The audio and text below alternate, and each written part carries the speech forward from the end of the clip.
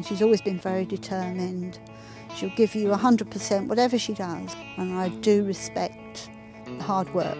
I do respect that she's not big-headed, and she's just Victoria.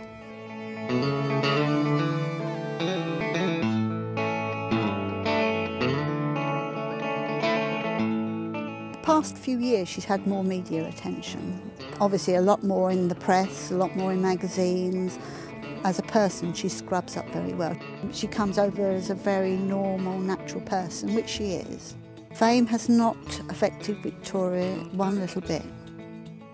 Victoria started about the age of 9. Her father had raced for many years, and the rest of the family following in his footsteps.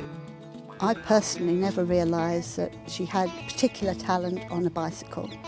I'm not that perceptive, I don't think. Obviously I noticed when she did have success, because very often she beat her brother. Well, leading up to the 2004 Olympics in Athens, I think Victoria had been hoping that she might in fact make the podium in some way or form, but unfortunately her hopes were dashed.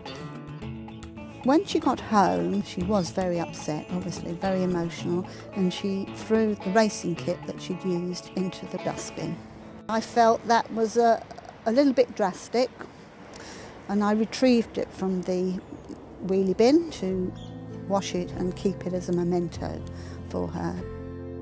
We try and point out to her whenever she has a little setback that, you know, you can only ever do your best. When Victoria's not racing anymore, I shall be absolutely delighted. I won't ever have to go through that thumping heart and head nearly exploding. I shall be very pleased for her, because it will mean that she'll have more of a normal life, do all the things she's put off over the last few years.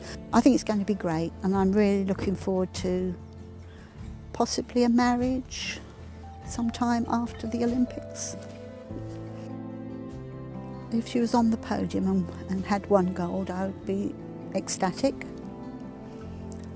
relieved in some respects, and probably I'll cry.